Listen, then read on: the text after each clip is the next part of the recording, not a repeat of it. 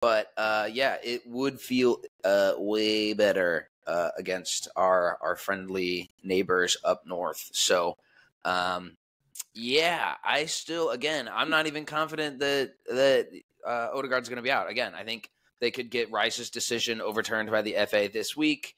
Odegaard could have a miraculous comeback and is training in 2 days, and they could bag. So, there's a world. There's a world. I set my expectations low. I know my place in this European football world as a Spurs fan. So we have a guy in the group who's just openly talk like we're dismissing. Yeah. Yep. We yes, we do. Okay. We yes. Right. Just so we're aware. Just so we're aware. Okay. Oh Lord. What if I dismissed that? Yeah. All right, lads.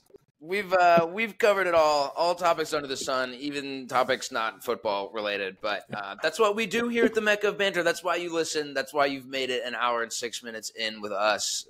So from myself, Hoove, the host here, again, who did not introduce himself at the beginning, happy to have you. Glad you joined us. Make sure to follow us on the socials, the Instagram, the TikTok, the Twitters. We're definitely active. And also, shout out our good friend Michael Sinnott at Chat City Tactics. If you're listening to this podcast, you probably already know who he is because you probably follow him and not us. So that's great. We're happy to have you